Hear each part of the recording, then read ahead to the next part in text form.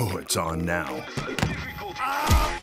So you're loading into Rock the Cradle, but you don't know how to stealth. Don't worry, I'll tell you everything you need to know before you load in. Normal to very hard play a little differently than Overkill, so there's timestamps in the description. Go inside and stick to the left. At the end is a door. Lockpick it. Go up the stairs and through the left door. There's a chance for a guard to be over here, so check before you barge in. If he isn't there, make a beeline to this door. If the camera's looking here, don't worry, you have long ass arms that can reach the door from under the camera. Once inside, hack this computer and a highlighted person will appear. You need to go to her and imitate your creepy uncle and stalk her by hacking her phone and lingering around her. If she's about to go through a door, wedge up on it before she does, because she closes all doors behind her, including locked ones.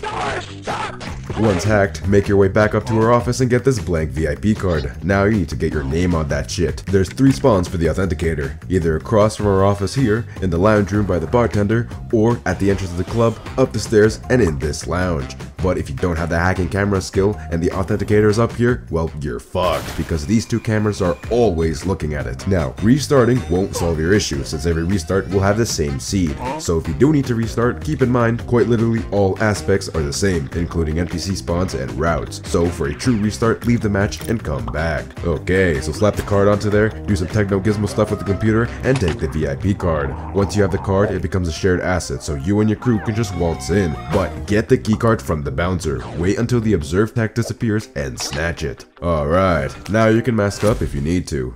Even though it says private area here, since you have the VIP card, civs, guards, and cams don't care about you until you go into secure areas. You gotta get out of here, seriously. Oh, I didn't realize you were chill like that.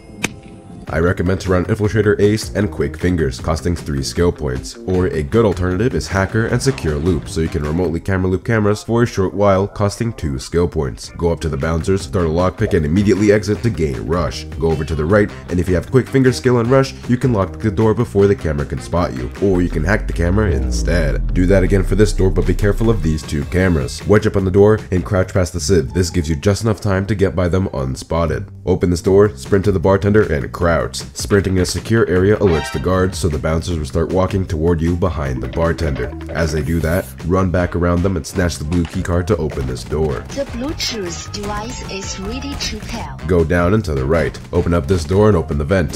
There are vents around the edges of the VIP section, as well as a walkway in the middle, so use them to get around. Note that guards can still get on the walkway, so look out for them. And also, try not to get distracted too much. Now you need to get into the IT room. It's always guarded by a bouncer in a black suit and can spawn anywhere on the edges of the area. Enemy spotted. Once you find him, go into a room beside the one he's in front of, and there's always a vent with access to it. Once found, look at the whiteboard and write it down. You'll need to go back to that panel room earlier. All of the panels have digits on them and 4 switches. Find the corresponding code and the corresponding switch color and disable the power. You got it? Nice, okay, get to the accountant's office. Follow the vents onto this balcony and hack the computer. 2, 1. Once it's done its thing, interact with it and head back to the IT room. The server room door will now be open and you can snag the crypto wallet. The deposit area can be on either sides of the train. Get to them however you can. Okay, now you can leave, but if you want to get more goods, you can. There's cocaine littered all around the map and a vault. The vault is in a random room around the edges of the map, and the correct code is somewhere in the accountant's office. Now, get to the exit. You can either rush it,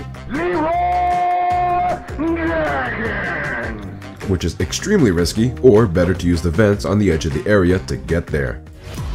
Alright, so you just completed Rock the Cradle and definitely first try without getting spotted.